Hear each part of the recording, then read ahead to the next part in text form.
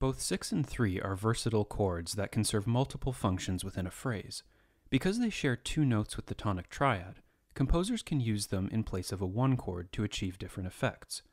The most common instance of this substitution occurs at a deceptive cadence, when 6 replaces the expected 1 chord. As the name suggests, composers use this progression to deceive listeners, often leading to a repetition of the phrase to provide the desired tonic.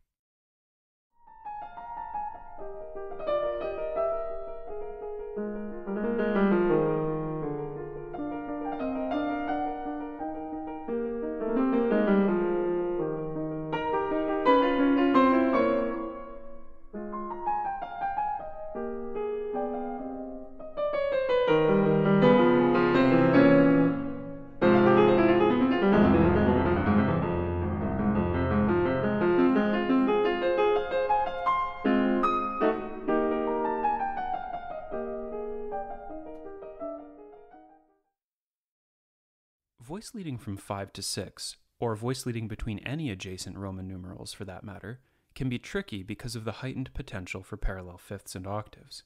A simple rule of thumb can help us to avoid this voice leading trap. When progressing from 5 to 6, move 2 voices up, 2 voices down, and double the third of 6. A similar issue occurs when 6 moves directly to 5, but this progression is much less common. Also be careful when moving from 5 to 6-6. The inverted 6 chord here can sound like a tonic with a wrong note.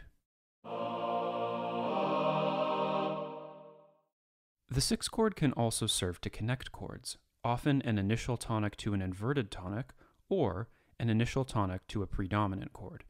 Some examples include 1-6-1-6 and 1-6-2-6.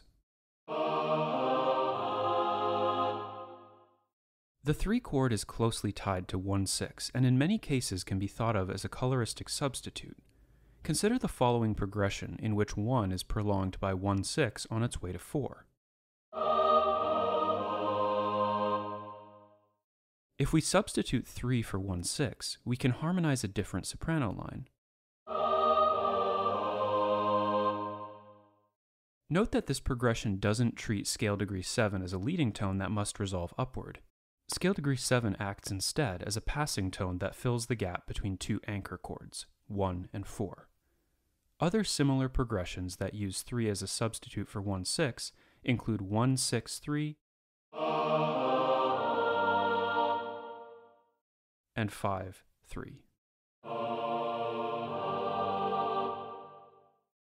Both 6 and 3 are tied together closely in a progression known as a descending fifths sequence, in which each successive chord lies a diatonic fifth below the preceding chord.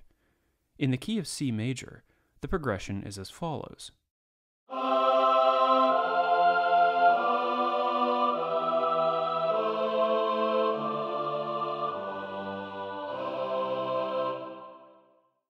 The latter half of this progression illustrates a common strategy for moving from 3 back to 1. We'll cover sequences in more detail in a subsequent lesson.